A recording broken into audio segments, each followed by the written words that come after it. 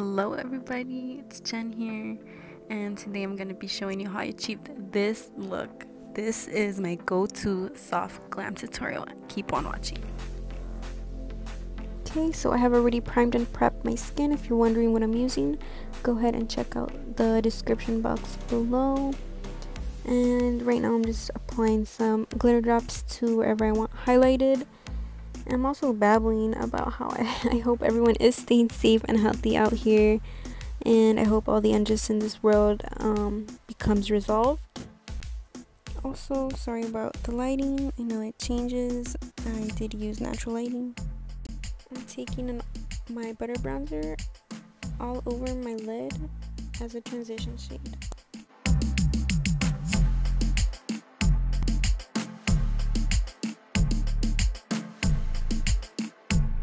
I just make sure that I get an even coat on both of my eyelids, like so.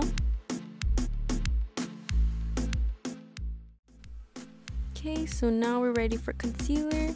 Go ahead and I apply my concealer underneath my eyes, and in a triangular shape I go ahead and use my concealer brush just because I think it comes out flawlessly. I do end up taking a beauty blender and just making sure that it's blended out. Now I'm grabbing powder and just using a damp beauty blender to go ahead and set my concealer. Okay, so now we're just gonna go ahead and apply some foundation with a brush, and this is my Holy Grail foundation. It is not full coverage, but it is a natural finish. I love it. So I do think this is the perfect foundation to use whenever I'm doing soft glam. Such a beautiful finish. And I just take a beauty blender and go ahead and blend it. So for contouring, I just go ahead and use any cream or liquid before I apply my powder one. And I just blend it out with the beauty blender. I didn't notice that makeup on my arm until I was editing. So now, using my go-to powder palette, I go ahead and snatch those cheekbones and my forehead and that double chin. I go ahead and press whatever else powder that's underneath my eye into my skin, and I go back with my butter bronzer and bronze wherever I feel necessary. I do go into my ears just so they match, you know, the color of my face, my neck. Don't forget to blend your foundation into your neck. So this is me just trying to figure out what's wrong with my powder.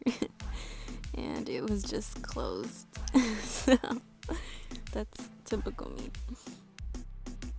I just go ahead and cut that contour with a damp beauty blender and my powder, and I also use some powder on my forehead. I'm taking my brow gel so all of my hairs can stay in place.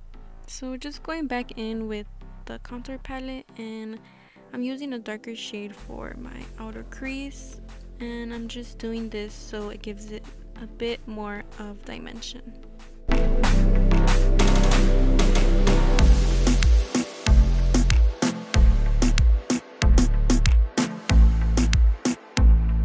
Also, don't forget to go ahead and blend out with the same transition color as before. Lastly, I'm just coating on a Colourpop single shadow onto my eyelid.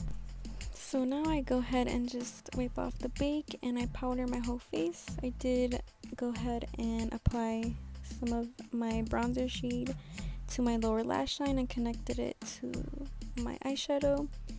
I also did use 2 lipsticks for this look, and I will pop them up right here. And so I do usually leave my natural lashes. I just apply some of my favorite mascara, and that's all.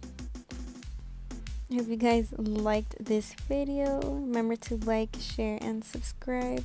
Goodbye.